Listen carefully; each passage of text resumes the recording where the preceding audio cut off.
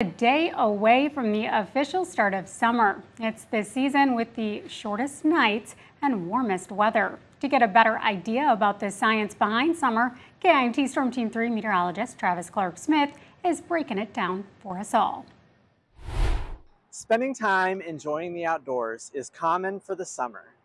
The heat, the humidity, the chance of storms every day this week are definite signs of the season. But the definition of the summer is a little more precise. The summer solstice marks the point in time at which the North Pole is at its maximum tilt towards the sun. For our area in 2024, that point will occur at 3:51 p.m. on Thursday, June 20th. The solstice marks the longest day of the year for everyone living north of the equator. The farther north you go, the longer the daylight.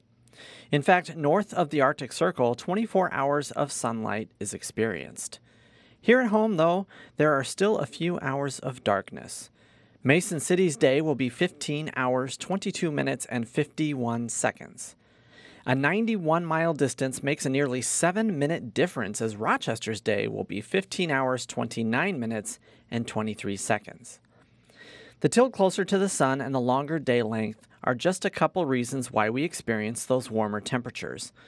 Add in that moisture from the Gulf of Mexico brought in by southerly winds, and you've got the humidity that makes our summer days a bit more sweltering.